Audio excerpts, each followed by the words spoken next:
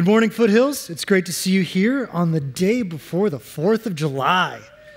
I don't know about anyone else out there, but I am psyched for tomorrow. I've got barbecue plans, going to go see some fireworks, going to enjoy it.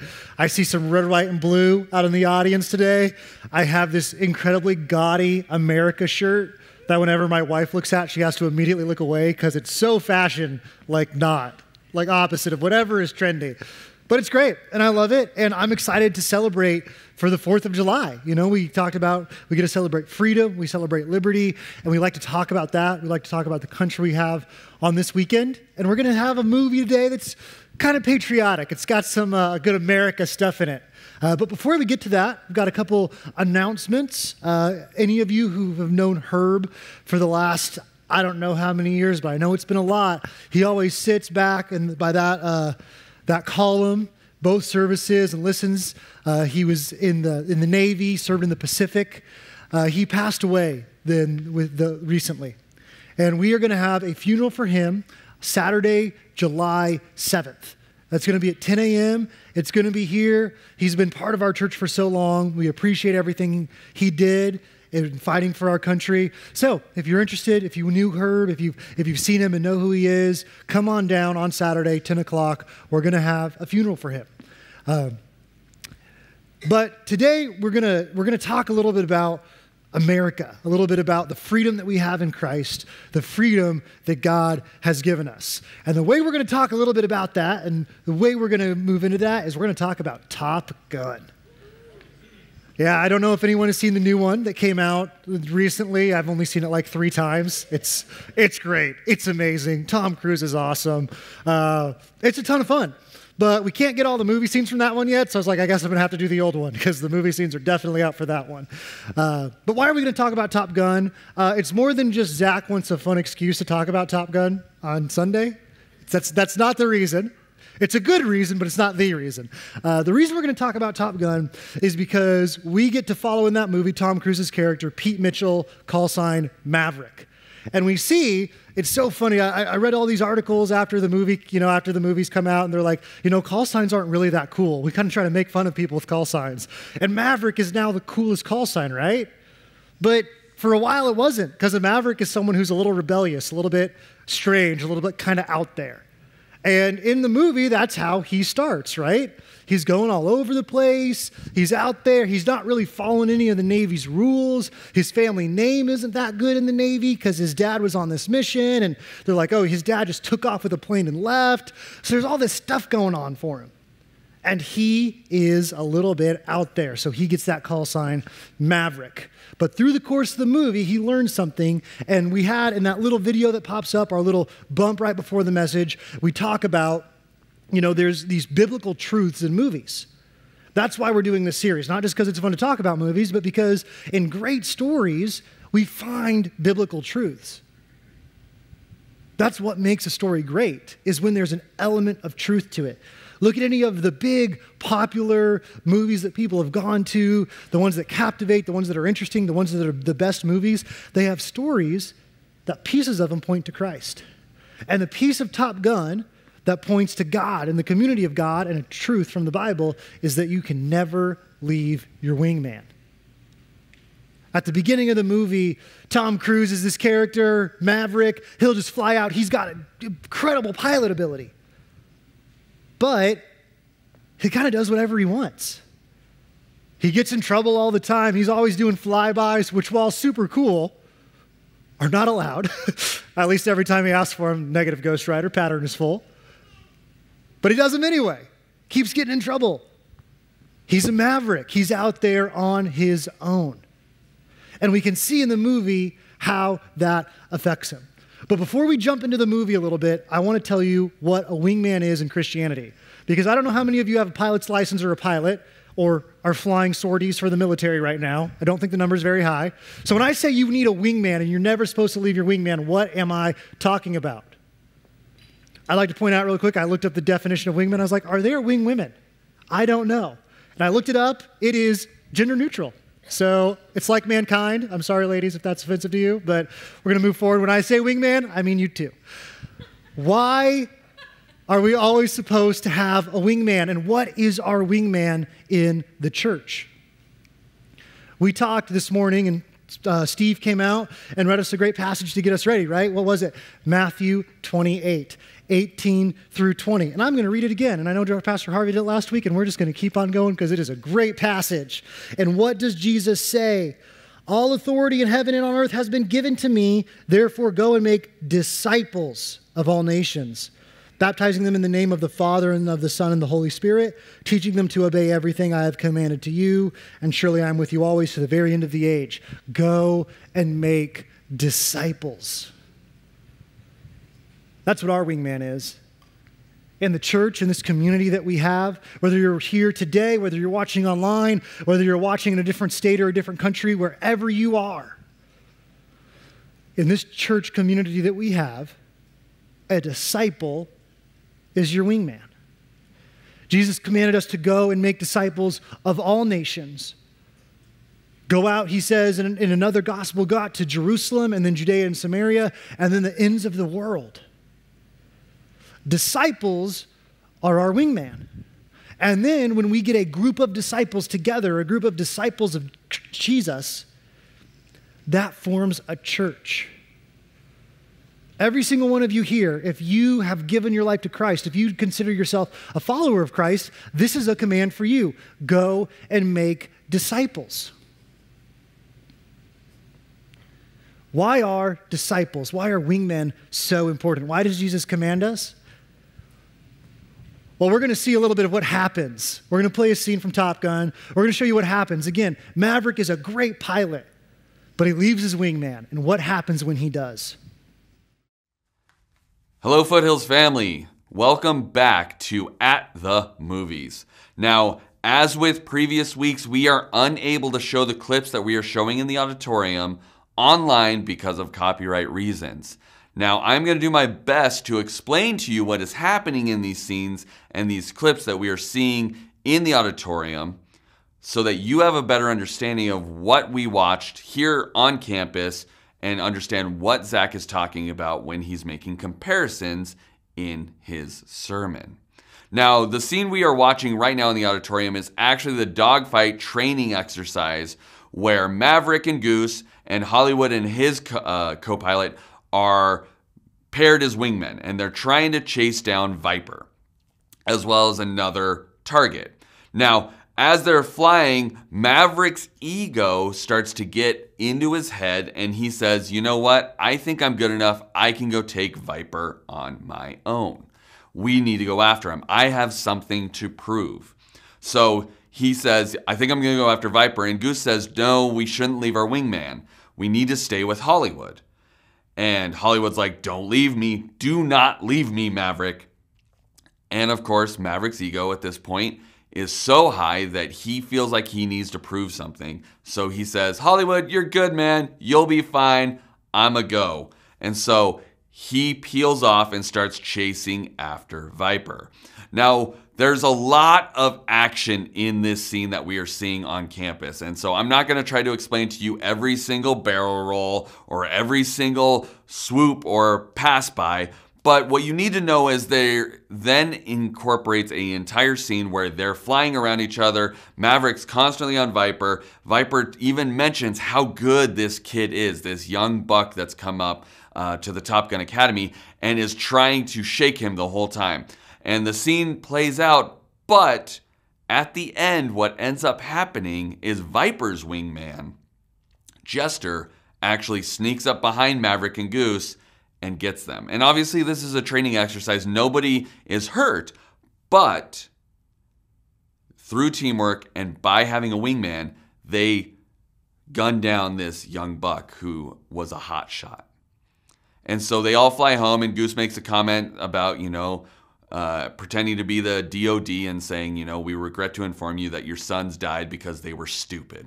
So we cut to the scene in the locker room, and Iceman comes up to Maverick and he says, you know what? You need to pick a side. Are you even on our side? You should never, ever leave your wingman.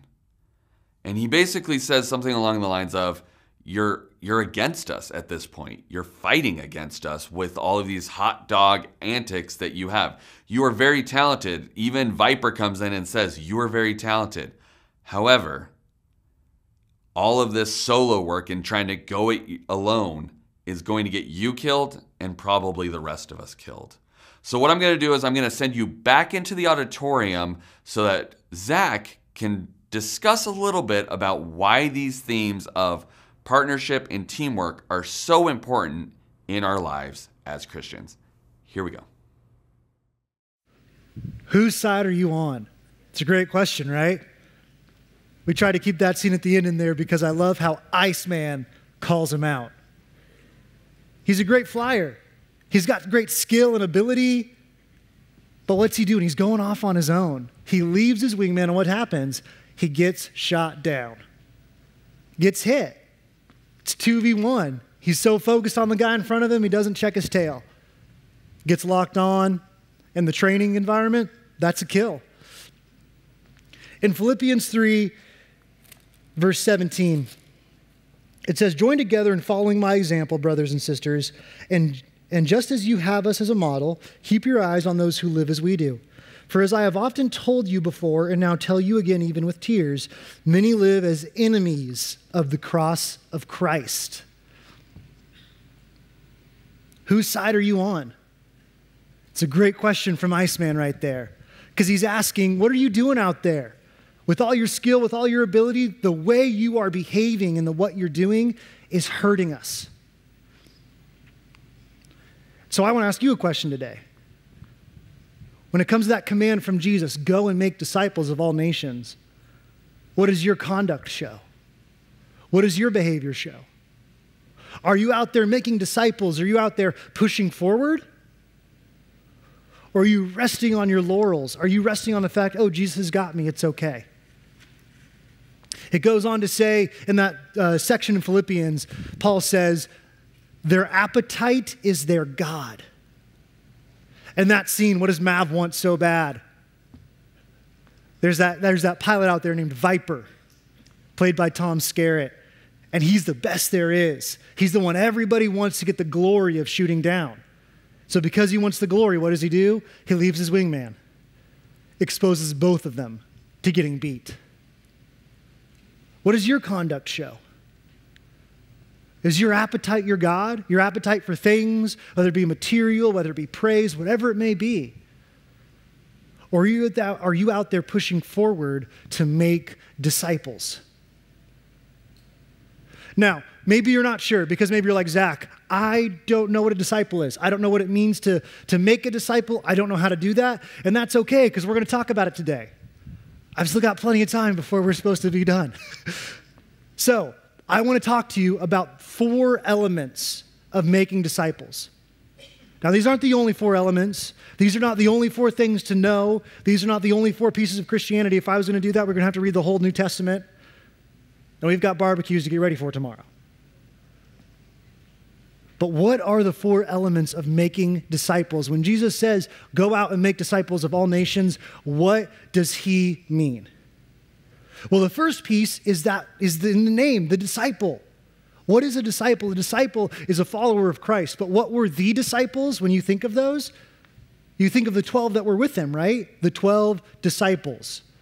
We also call them the apostles, but they're also called the disciples because they were with Jesus. They were following him.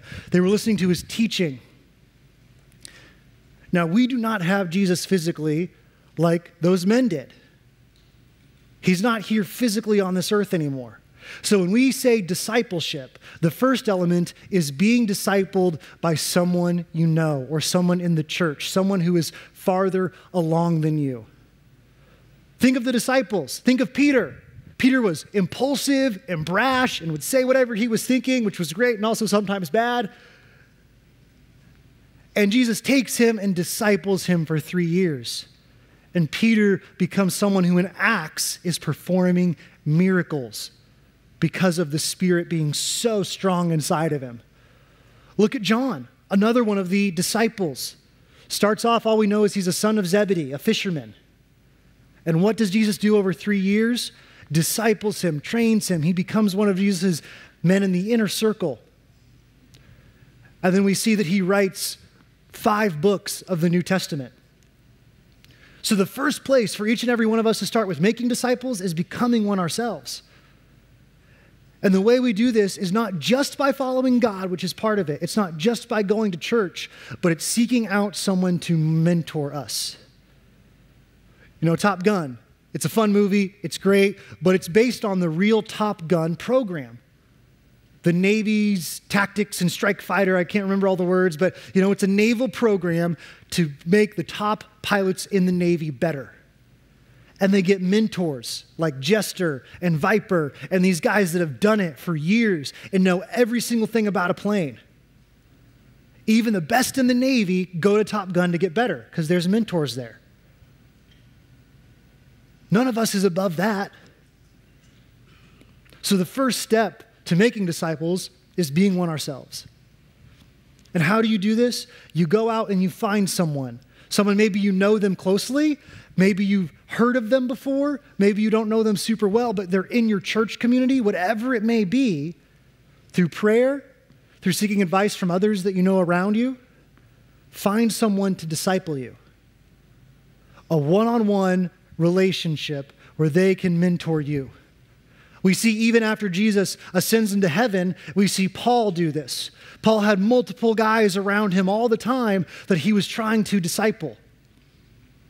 So the first thing that you should do is find a Paul. Find someone to mentor you, to disciple you, to teach you what they've learned in their walk with Christ.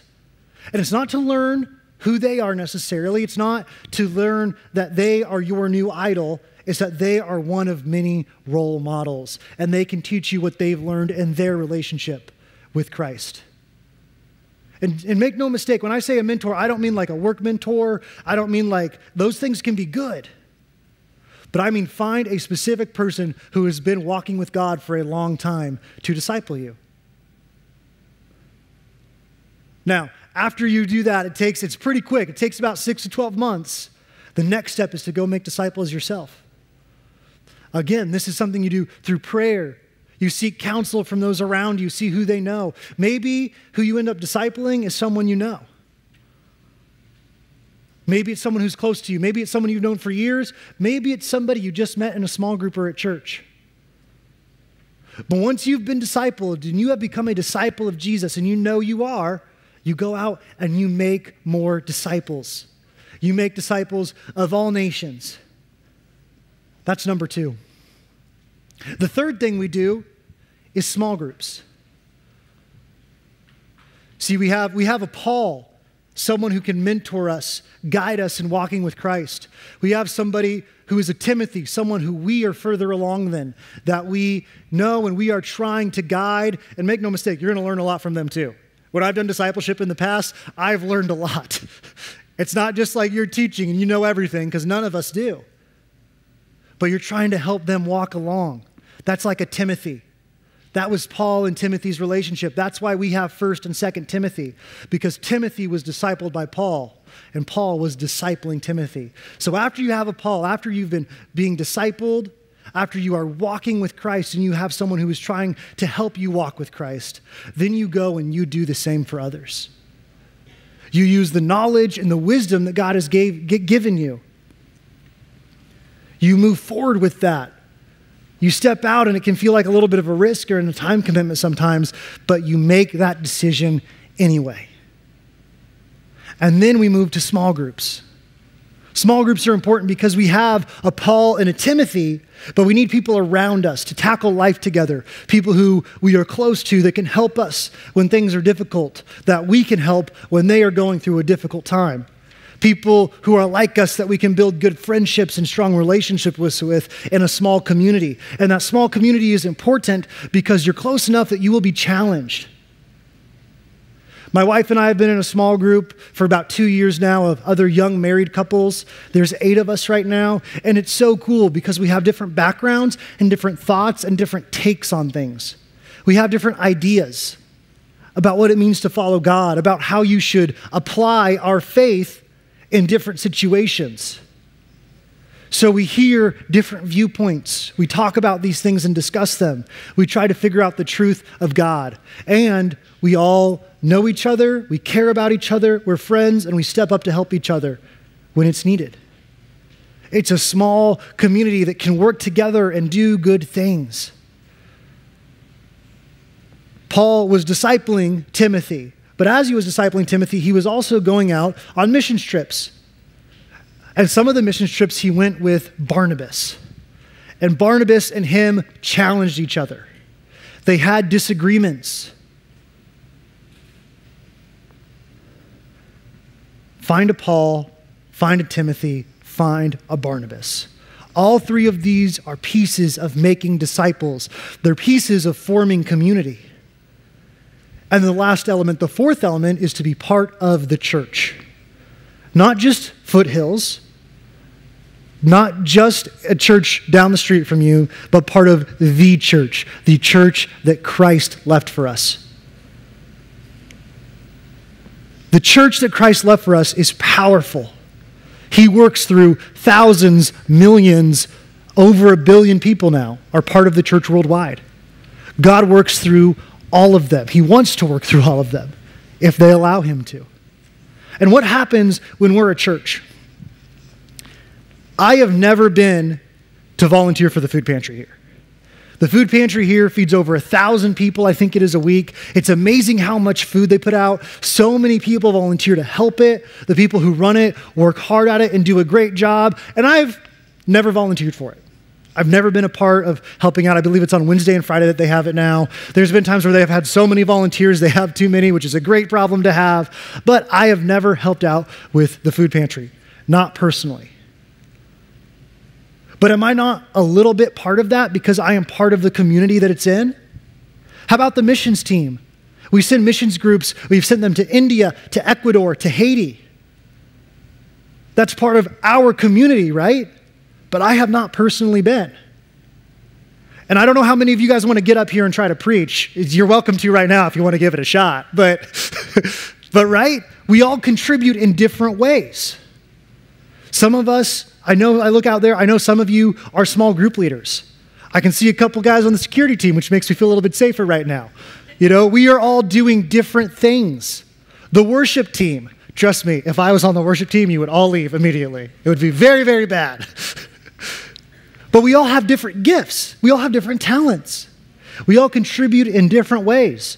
No one could volunteer to help with every single ministry we have. Kids, high school and student ministry, adult ministry with small groups, our outreach programs, which includes the food pantry, amongst other things, our missions team. No one here is involved in all of them. But you can be involved in one. So that fourth step, it's being part of the body of Christ. It's being part of what Jesus has left on this world to advance his kingdom and change the world for the better. That's 4 things I've given you, and that's a lot. The first one is to go be a disciple.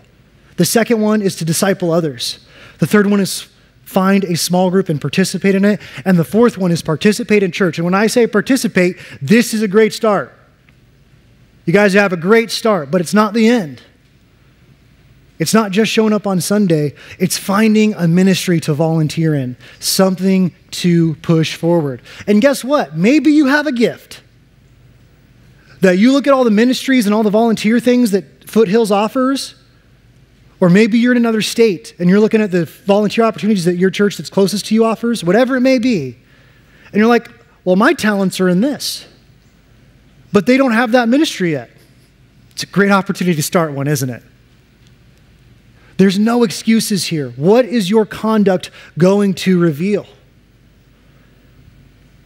Because Paul, when he writes this letter to the Philippians, he's like, look, there's a lot of people out there who are saying they're followers of God, but their conduct reveals them to be the opposite. We've got Maverick who's flying around and leaving his wingman. That conduct is the opposite of what the truth is, of what our goal is, of what Jesus commands us to do. But what happens when we do those things? What happens when we find someone to disciple us? We disciple. We are part of a small group. We are part of the active living body of Christ. All those things come together, right? Now, parents, if you haven't shown your kids Top Gun yet, I'm sorry, I'm going to show a little bit at the end of the movie. There's going to be some spoilers. You can try to cover their eyes, cover their ears if you're like, man, I really want to watch this with my kids. Because it's a great movie. I get it. But that's your warning. Because we're going to see a little bit of what happens when it all comes together now. Welcome back, Foothills family. Now, in this clip, we are actually seeing yet another dogfight. But this one is for real. This is no longer a training exercise. This is near the end of the movie. And at this point in the movie, spoiler alert, Goose has died. And Maverick has gone through a long journey of dealing with the grief that is losing his best friend and his choices that may have led to his friend's death. And up until this point, he's been struggling with confidence, not being able to get back in a seat. He's flying, but never the way he used to. He's a liability. And they get into a situation where they are deployed to action, and he is assigned as Iceman, the rival of the whole movies, as his wingman. And Iceman complains up until this point that, I don't trust him, he's not ready, he doesn't have the confidence, he shouldn't go up. And all the superior officers say, he's got this. So they go up into the fight, and Maverick's about to leave because he's so shaken over this whole process, but he chooses to re-engage. And during this scene that plays out, he ends up taking down multiple MiGs. And as they're flying around, he shoots one down to protect Iceman, and he starts flying around to try to take down another one, and another MiG comes up behind Maverick, and his co-pilot basically says, we've got to get out of here. We got to leave. We're going to get hit. And Maverick says, I will not leave my wingman. Which is completely different than the clip we saw earlier where he immediately left Hollywood. But in this situation of life and death, after he's lost his best friend, he then chooses, after this process of grief, to decide, I am on this team. I am part of this community, and I will not abandon my wingman. And the rest of the scene plays out where they shoot down the rest of the planes and they are victorious, but it's only through the teamwork of them staying around. So here we go back into the auditorium. I'm not leaving my wingman. He figures it out, right? He starts as a pilot who wants to go off and do his own thing and look good doing it, make everyone impressed. But throughout the movie, he learns. And at the end of it, he's got someone coming around on his tail. Someone who's going to put him in danger. But what does he say? I'm not leaving my wingman. I'm sticking with him. And they fight him off. They fight the enemy planes off. They take out a couple. They take out one or two more. The rest fly home. It's a great heroic moment at the end of the movie because we see all the elements of this community working together. We only see those guys up there, right? But where'd they come from? Where'd they launch off? An aircraft carrier. That's a lot of people. You got like 5,000 people on an aircraft carrier. That's a lot of people to make sure that boat runs right and that those planes go up in the air. They've had their mentors at Top Gun who've taught them how to be better and better pilots. And then when they're up in the air, they've got their guys behind them in the back seat, right? Trying to take care of all the little things that they didn't have computers to do quite yet. And then at the very end of the day, what does Maverick say? I'm not leaving my wingman. One thing that I'm really proud of at Foothills is we don't talk too much about politics. I've never heard anyone say how to vote from up here. I think that's a great, strong part of our church because God calls on the church to be a diverse place. So when I say what I'm about to say, I don't mean it to be a political statement for either party. I don't mean it to be a political statement about what should happen in America, but I do want it to be a challenge to us. I want you to think of the political issues that matter the most to you, and I want to ask you why the church community can't solve those problems. Food scarcity in America, kids who get hungry, we have a food pantry that is awesome, and we want to make it bigger and bigger and better and better. If people need clothes or material goods, again, we have an outreach ministry for that. If we have people who believe things that we don't think are true, then we preach the truth of Christ and no other truth above it. Because the truth of Christ and God will handle all these things. And I hear often that, if these things happen in America, we could be persecuted as a church, and maybe we could be. Maybe it'll happen tomorrow. Maybe it'll happen 10 years from now. Maybe it'll happen to our kids' grandchildren. I don't know. But it's not like the church has never experienced persecution before. And when it did in the Roman Empire, it grew faster than it ever has. I don't desire in this building to have really political discussions with anybody, but I do want us to go upstream of those discussions. What is the truth of God? What is he telling us and what is he guiding us to do? And when we work together as a community, when we create disciples and expand God's kingdom that way, when we create small groups that help each other, and then we are part of a larger church community, that's my answer to the problems we see. That's my answers to the difficulties facing our world, facing our country, that we face as people. When that community works together, it is good. I want to add one little thing, though, because there's excuses, right, that we tell ourselves. Maybe it's a time thing. And look, I got to say, if it's a time thing, it's not. Whatever you're doing, you can always make time for this, because this is the most important thing. If you are a follower of Christ, what is more important than following God's words? So if it's a time thing, I get it, but also this is more important, because this is about him and his kingdom. But there is one that I do think is kind of legitimate, because I've heard this one a lot. Because I've seen people who have worked hard as part of a church for years and have poured into people, and then they get hurt. Because we're people and we're messy. We make mistakes. If you're involved in discipling somebody, you have that close one-on-one relationship, there will be pain. You may say something or do something that hurts them. They may do something back. If you're looking for someone to disciple, let me warn you, it's not a 100% hit rate. I've asked a lot of people. They haven't all said yes. Sometimes you start, and then you're like, after a couple weeks, they're not in it. It's like, Zach, what if I'm wasting my time on that? I don't want to waste my time. I don't want to open myself up to that pain. And I get it, because that sucks. I've got one more scene to show you. There's one.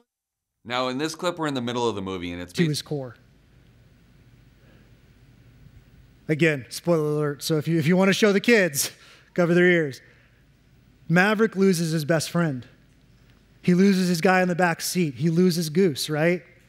They get caught up in the jet wash. It's an unrecoverable spin. They've got to eject, and Goose hits the canopy when he ejects, and it kills him.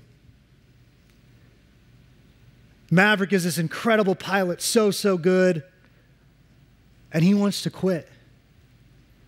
So where does he go? He goes to a guy who is his mentor. And what's the conversation like?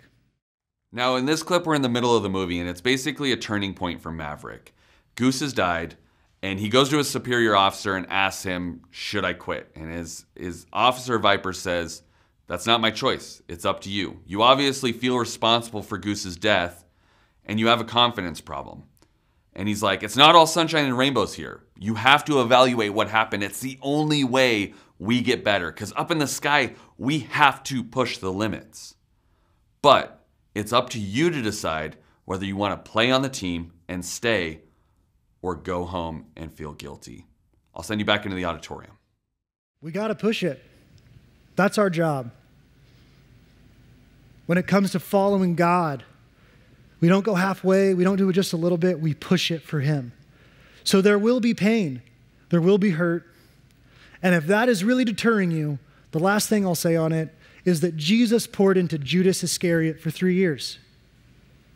Judas followed him everywhere. He was in his inner circle of 12 disciples. He was close to them. He handled the treasury, and Jesus poured into him and gave him love and grace and forgiveness for 3 years, knowing what was going to happen. So yeah, discipleship, close relationships, building that community, there will be pain and there will be difficulty. But I don't think that's an excuse, Because if anybody did it, Jesus did. And he asks us to follow him. Find a Paul, someone who will disciple you. Find a Barnabas or a group of Barnabases, people that will go through life with you and work with you and challenge you. Find a Timothy, someone you can disciple. And find a church to be part of and volunteer with and contribute to the community of. Even the best of us need a wingman. We need a squad. We need people around to mentor us, to learn from us, to overcome things with us. This is the conduct we are called to. Will you accept the call? Let's let Jesse close us out. Movies are a common language that we all share, and this series will allow us to use something that is mostly worldly to have new conversations about the truth of Scripture. This is a great series to invite a friend who might be hesitant to come to church. So reach out to that friend or neighbor who you've been thinking about inviting for weeks and bring them to church next week. If you're visiting on campus or watching online for the first time, be sure to learn more about us by texting FHNEW to 72,000. We would love to have you be part of our family. Now let's stand for our closing blessing, and if you're doing church at home or watching online, do the discussion questions to go just a little deeper. Lord, we thank you for the opportunity to come here today. We thank you for giving us a country that is full of freedom, it's full of liberty, and it's full of awesome movies and a little bit of Tom Cruise. Amen.